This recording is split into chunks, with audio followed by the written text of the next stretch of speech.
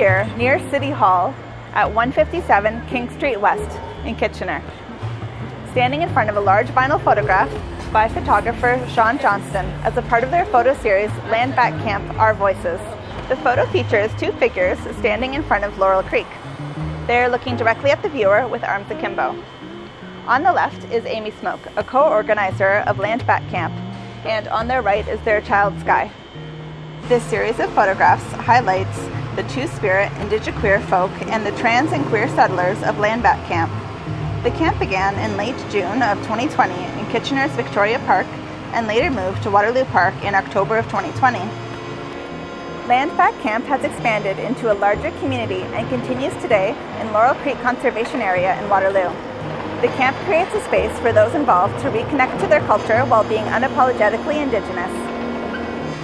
The spaces that the camp has and continues to occupy are areas that for centuries have been gathering places for the Chonnonton, Anishinaabe, Haudenosaunee, and Huron Nations under the Dish with One Spoon Treaty.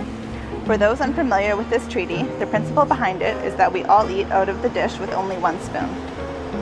The dish refers to the shared territory of what is now Southern Ontario, meaning that we share the responsibility to make sure that the dish is never empty. This includes taking care of the land and the creatures we share it with. For hundreds of years, Indigenous people gathered in the places that the Land Back Camp has and continues to reclaim. The spaces were used for ceremonies, diplomacy, trading, and feasting. These gathering spaces were where people could meet and where friendships could form between the local nations. This land was granted to the Haudenosaunee people in 1784 by the Governor of Quebec as compensation for their alliance with the British forces during the American Revolution. This tract of land is known as the Haudenosaunee Tract. It runs 6 kilometers on either side of the Grand River and includes Waterloo region. Since this agreement in 1784, this tract of land has been reduced to less than 5% of the original territory.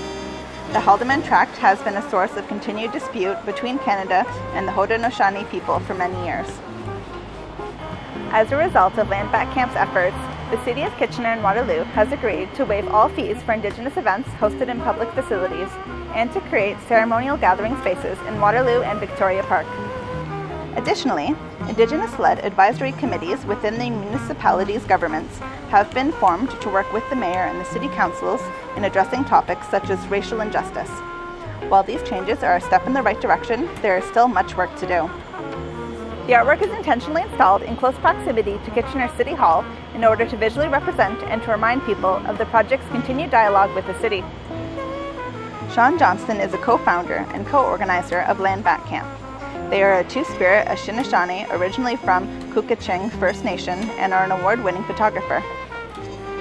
Visit www.landbackcamp.com to learn more information about Land Back Camp and to hear how you can support them. You will also find links to their Instagram and Facebook pages to connect with them that way. Next time you're in downtown Kitchener, stop by 157 King Street West to see the installation. It'll be on view until August 31st as a part of CAFKA's 2021 Biennial, Everything Not Saved Will Be Lost. Thank you for watching.